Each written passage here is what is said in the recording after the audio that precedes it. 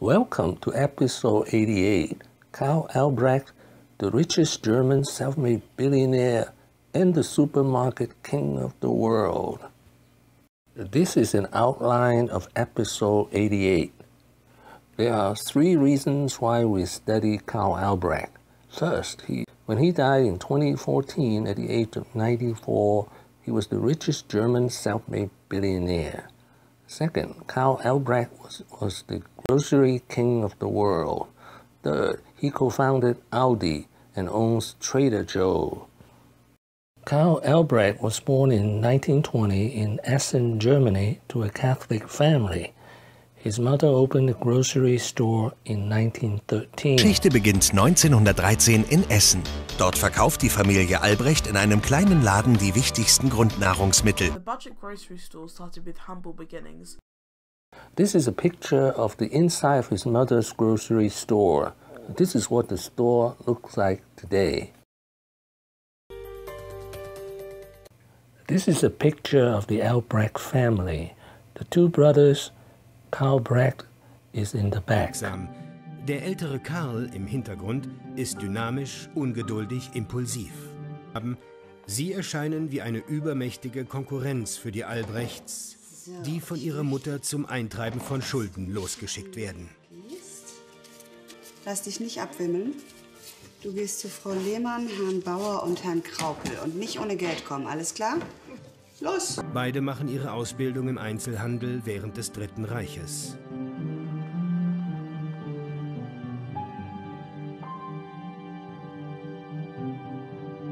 Als der Krieg kommt, werden beide eingezogen. Karl fought on the West Front in Russia and was seriously injured.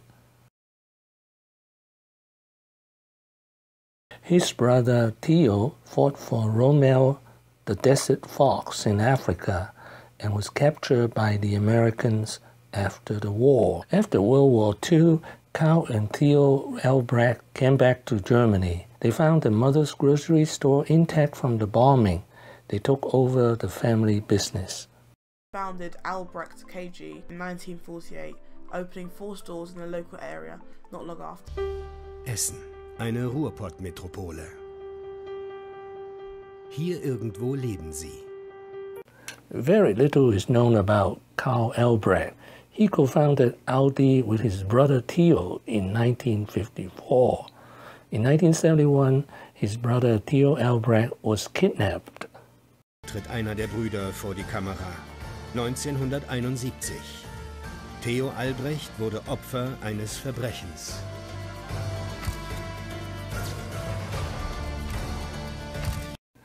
Although Theo Albrecht remained unharmed after paying $2 million ransom, the Albrecht would not allow any pictures taken of them since. Nur wenige Fotografien der beiden Brüder existieren. Was ist ihr Geheimnis? Warum verstecken sie sich? As money conscious as ever, he tries to claim the ransom as a tax-deductible expense. Possibly as a consequence of the kidnap, the Albrechts had become extremely secretive about their private lives, and Forbes dubbed Theo more reclusive than a Yeti. The last photo published of limelight shining Theo Albrecht alone dates way back in 1971, a day after he was released by his kidnappers. And the Albrecht brothers ran ALDI with the motto, the best quality at the lowest price. The name ALDI consists of 2 parts. AL is the short form of Albrecht. DI is the short form of discount, which is discount in German. The family as a whole were noted for their thrifty ways, obsessed with saving money. Theo was said to recycle used pencil stubs, wear old, worn suits, and renounce any form of luxury, even after he had made his fortune. Thrifty conscious brothers devised a simple, yet super successful business plan. They kept prices rock bottom by only stocking non-perishable items, quickly removing slow sellers from the shelves. To avoid Then something bizarre happened. The 2 brothers disputed over the sale of cigarettes. ALDI was split into ALDI North and ALDI South. They had a massive disagreement though the same year. The brothers split the chain into two separate groups after falling out on whether they should sell cigarettes.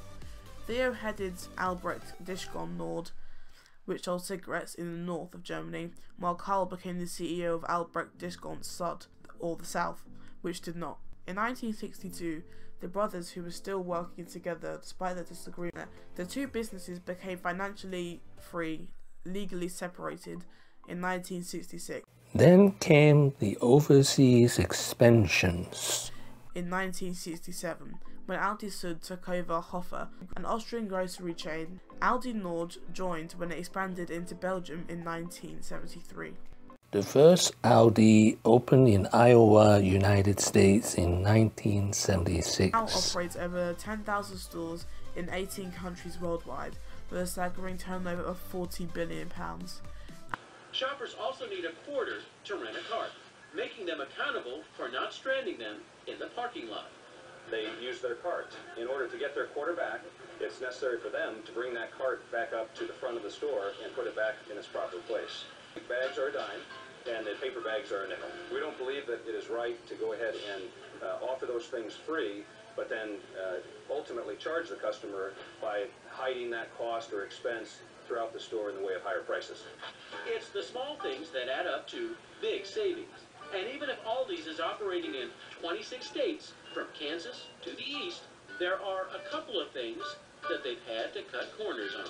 Even made by the same suppliers and in the same factories as name brand items. Oftentimes you're getting exactly the same thing that might be under a name brand that everyone's familiar with. You're not paying for those extra inflated costs. Since it arrived in the Midlands in 1990, this German discounter has opened more than 600 shops, employs 28,000 people, and plans to almost double its stores in the next 5 years. So how have they done it? In 2006, ALDI famously beat Walmart in Germany. Walmart retreated. This is the picture of Walmart ASDA store in Germany. This is the map of ALDI worldwide operation in 2017 in 18 countries. In July 2014, Karl Albrecht died at the age of 94. When Karl Albrecht died in 2014, he was the richest man in Germany with a personal wealth of £13.9 billion. ALDI now... What have I learned today? Grocery is one of the most competitive business. ALDI won by no advertisement, no thrill, customer self-service, fewer selection, own brand name instead of brand name items, quality consciousness, smaller store, etc., which translates to 20% cheaper than its competitors. Thank you for watching. Please subscribe and leave your comments and questions below. My next video will be 10 lessons of Karl Albrecht and ALDI. Wishing everyone peace and prosperity.